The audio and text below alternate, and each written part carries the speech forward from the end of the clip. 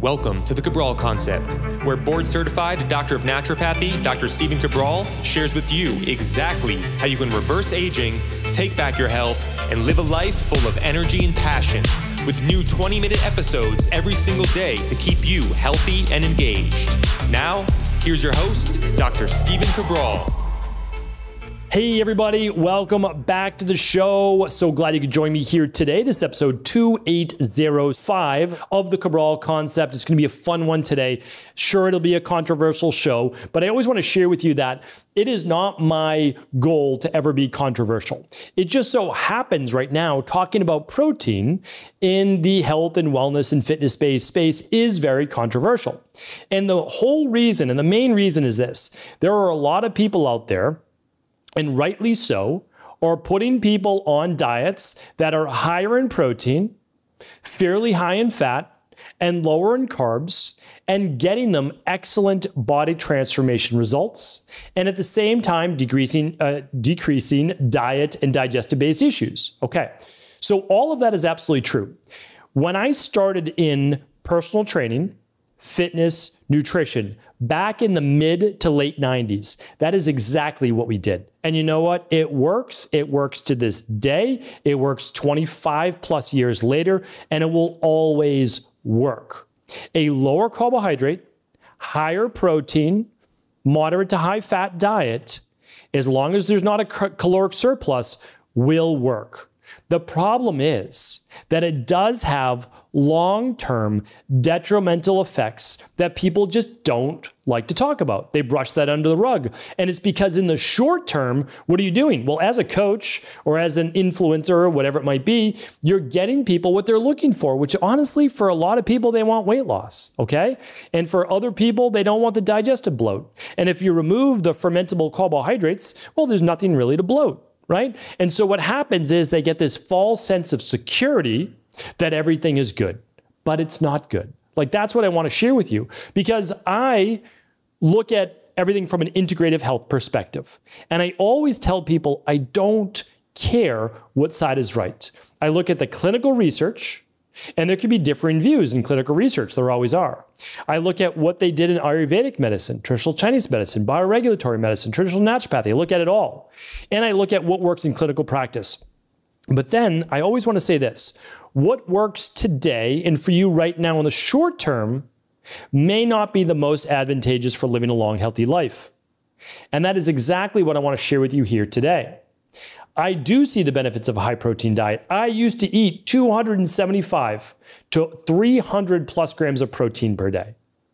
Nobody needs that much protein. I mean, they really don't.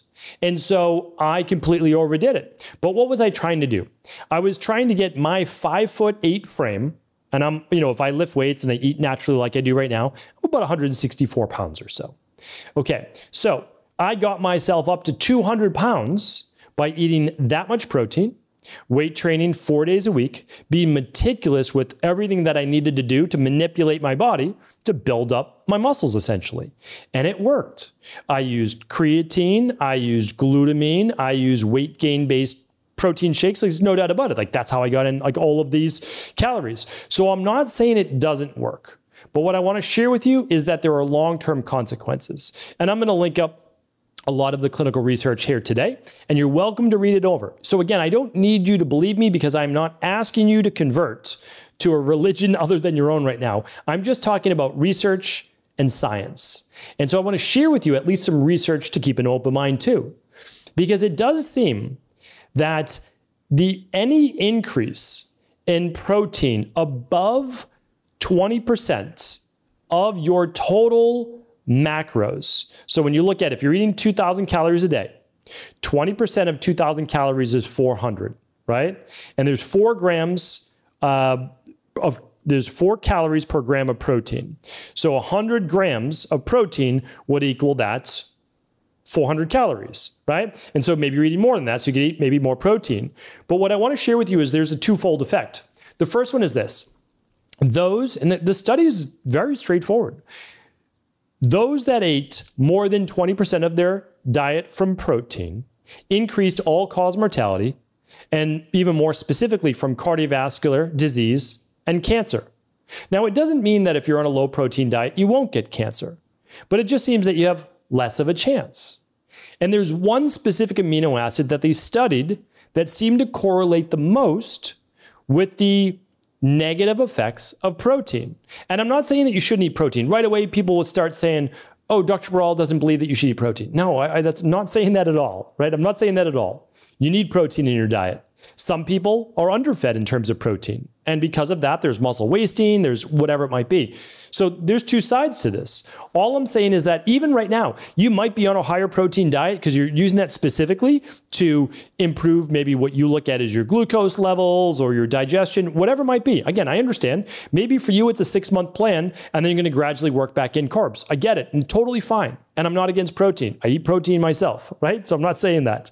But what I want to share with you is that the leucine, which is a very anabolic amino acid, essential amino acid, when we look at that and you correlate the studies, you will see that those with a higher amount of leucine in their diet increased mTOR to a greater degree. Now that will help you build more muscle, but it also seemed to lead to many of the top causes of mortality, the cardiovascular, the blood pressure, diabetes, et cetera, et cetera. So I just want you to know that, like, that is absolutely stated in the research. But they also found something that was, and so what's the highest products with leucine? Meat-based products, then dairy, and then eggs. And again, I'm not saying that you shouldn't eat meat. I'm not saying that you shouldn't have dairy if you want some goat's milk or sheep's-based milk and you like that small part of your diet. Okay, that could be fine for you. And I'm not saying that you shouldn't eat eggs. So I'm not saying these things. What I'm talking about is total quantity here today. And there's two more pieces to this. So the next piece is that those on a predominantly plant-based diet, and I'm not saying, again, I always qualify all these things because people say that you should go vegan. That's what I'm saying. I'm not saying that. I'm not saying that at all. So what they found, though, is that people on a predominantly plant-based diet, even if their protein was a little higher, they had less detrimental effects. And the studies that came out after that said why? Because in plant-based proteins, there is less leucine. You're not going to get as much from the vegetables, the legumes, etc. So that was interesting to look at that, right? So now you could actually eat the same protein and not have as many detrimental effects if some of that was coming from plant-based proteins. Okay, now the next part is this, is that all of the longest lived people, and again, I know people like to refute the blue zones, but the blue zones are the blue zones. It's legitimate. It really is. The research that has gone into that is very well done. And so when you look at that and you see how much longer their health span is and their lifespan, and then you look at, and I've done all the research, right? I've looked at that from all of Dan Buettner's work and other people's work, right, that have studied Mediterranean diets, etc. Their protein intake was about 10% of their macros. Now, that might be too low for you, and I'm not saying that it is, because it actually might be too low, and I'm going to share with you that in a moment too, because I like to share with you both sides, not just one side. So their protein, they ate an average of about like 1,770 calories or so per day. So, when you look at that, let's just say it was, 350 or so. Yeah, that's still pretty good. So they're getting what? I'm just quick math here, like 80 grams or so per day. 70 grams, 70 times 4 would be 280, around there, right? So yeah, even a little bit more than that. 80 times 4 is 320. So when we look at that, that's not a small amount of protein. They were getting a decent amount. But what I will say is they weren't doing weight training. Their main form of exercise was gardening or walking and being active. So if you are weight training, I do believe then you need a little bit more protein. And the reason why you need a little bit more protein is because you actually have greater tissue breakdown. So you could benefit from those amino acids and some mTOR, as long as you're doing intermittent fasting, in order to be able to build back up that protein. Now, does that mean you need a 1-for-1, like 1 gram of protein per pound of body weight? You don't. Now, do you want 1 gram of protein per pound of body weight if you're on a hypocaloric diet and you're not eating carbs? Well, that might be a different story, right? Because you're actually using protein, though, to convert to carbohydrates. A lot of people, they don't tell you that. But when you're taking in that much protein, it's absolutely being converted to carbohydrates, right? So a specific process in the body called gluconeogenesis is allowing you to take those amino acids and actually transform them to usable glucose. And that's why when you're on a high protein diet, if you're using a CGM or you're testing your blood sugar, you can actually see spikes in glucose. And you might have no idea why, because you're not even eating carbs. Well, the protein can spike blood sugar. So, I wanted to share this with you because there's always two sides to the debate. And whenever you see the pendulum swing to one side, you should just be eating a super high protein diet. I asked the individual, how long are you going to be doing this for? Why are you doing it? What are you looking to optimize for? That's the line that I always teach inside of high performance health. What are you looking to optimize for? Because if your main goal is body transformation, building a lot of muscle mass on your body, or working a specific protocol in terms of like digestion, then I don't disagree. But how long are you going to do that for?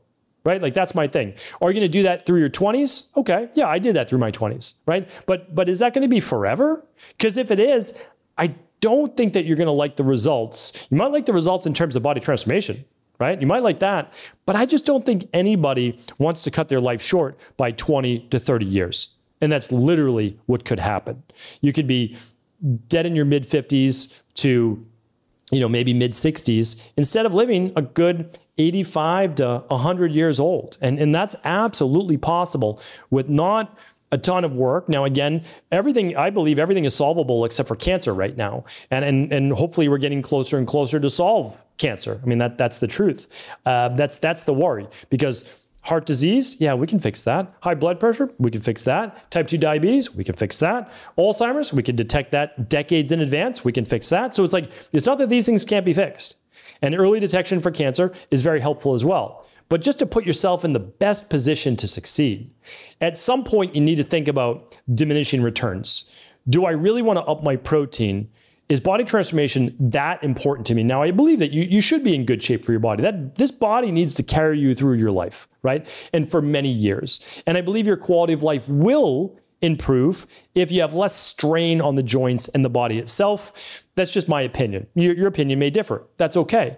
And to wrap up, I'll say this. At some point in your life, you're going to need to, I believe, if you put longevity and anti-aging and feeling good for life at the highest hierarchy on your goals for your wellness, you will begin to decrease your total protein for the day. Not too low, but you'll begin to decrease it to a point that it matches that of the best research we have on the longest lived people with the best lifespan, but also the greatest health span. So hopefully this was helpful. If you'd like to go deep on the research, I'm going to actually send you different research articles that you can look at on even how caloric restriction was not even as powerful as protein reduction on lifespan. So pretty impressive. That was in the Journal of Physiology. So I'm going to link that up. So all of that will be available at stevencabral.com/2805 for all the details. And again, just saying that I'm out there. I'm not trying to be controversial. I'm just trying to help do the best that I can for our community. Thank you so much. Share the show with anyone you believe it could serve. Take care, everybody. And I'll be back tomorrow going over how short bursts of exercise and movement can decrease all-cause mortality by 40%. And this is just minutes a day. So stay tuned for that show tomorrow. Take care. Did you know that the body really only becomes sick or imbalanced in only two ways? Over time, you become deficient in vital nutrients, and you also accumulate toxins internally and from the environment. As those nutrients diminish and you increase your total toxic load, your body then begins to show the first signs of dis-ease. It's actually quite predictable, and the good news is that if we know how you began to fill up that proverbial rain barrel, we also know how to empty it to begin the healing process. I was fortunate enough to learn this ancient healing process from my mentor after suffering from debilitating diseases for close to a decade. It was only when I began to implement these techniques did I finally overcome my illnesses and go on to live a life of energy and vitality that I now enjoy. I'd like to share with you now what I discovered after traveling all over the world and how to combine the best of ancient healing wisdom with state-of-the-art science.